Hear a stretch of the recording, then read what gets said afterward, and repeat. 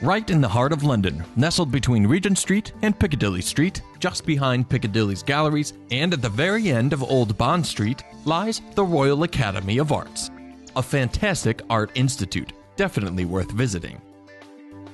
The 350-year-old Academy's mission is to promote all forms of art, and for that, it runs a busy program, including a summer exhibition. Visit the Academy and view its collection of prominent British artists. London offers several other museums that you must visit.